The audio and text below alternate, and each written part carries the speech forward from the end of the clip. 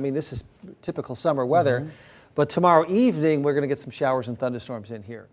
Still, most of the day is going to be okay, so rain be factor time, it's a 6 for being and working outside on Tuesday, Independence Day. It's just, you get to 8, 9 o'clock and we could be dealing with thunderstorms. Storm Prediction Center says there's a slight risk of severe storms in our viewing area and an enhanced risk or a little greater chance into south central Nebraska. Here's our computer model for Tuesday, 8 a.m. to noon, partly cloudy skies, noon to 3, partly cloudy skies. 5:30. Oof. Now this computer model has things already starting to pop up. 7 o'clock, looking a little grim. However, there's a chance that we could get some storms, and then maybe we get a little lull in here where perhaps there's time for fireworks. I don't know if that'll work out or not, but then more storms coming in 11 midnight. And then stronger ones south of us a little bit later into the overnight, lingering clouds and some showers into Wednesday morning.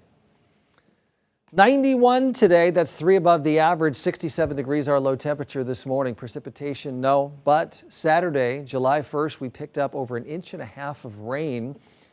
So that's good for the month. We are still 4.5 inches below average moisture year to date though, even though there was heavy rainfall in western Douglas County. Waterloo and Valley on Saturday had flooding, 3-4 inches of rain there. Very low pollen counts, probably because a lot of stuff has dried up, and the air quality in the medium or moderate range. There you go, Warner Park. Got some fireworks off in that direction, and I'm not sure if that's the actual show or just folks in the neighborhood, but a wonderful evening for that. This is our camera at the Embassy Suites La Vista. You see 84 in Omaha, 78 in Plattsmouth. Dew points close to 70. Feels like, really, really muggy here tonight. South breeze blowing, no rain right now. Super Doppler 7 radar, not many clouds around. And across the nation's midsection, pretty quiet. Again, tomorrow, this area, risk of strong to severe thunderstorms. So the temperatures will be quite warm, even hot into the afternoon. And then at 5 o'clock onward, we're starting to watch for the shower and thunderstorm chance.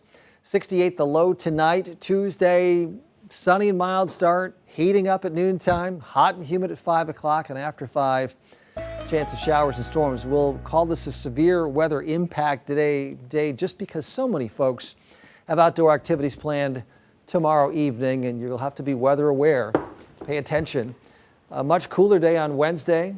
Thursday, potentially one of the top 10 days of the year, which is so rare. We've got everything this week. Yeah. All right, thanks.